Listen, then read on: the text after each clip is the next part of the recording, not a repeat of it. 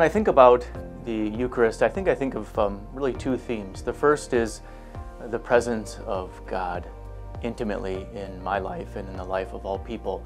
If I go to the shores of East Africa or to the mountains of Chiapas, Mexico, or to the rolling fields of rural America, I know that in the Eucharist, in a tabernacle, in a chapel, or in a church, Christ is there present to me and to all people, where I can be with God and commune with God and talk to God in a very special and intimate way. And then along with this theme of the presence of God in the Eucharist is also, I think, in the Eucharist, an invitation to me to share the gift of the Eucharist with other people.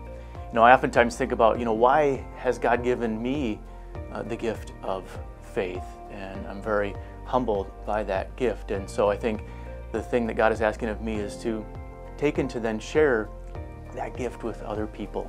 Folks that perhaps have never heard of the Eucharist before, or maybe who don't have access to the Eucharist, but to share that intimate presence with them in the Eucharist.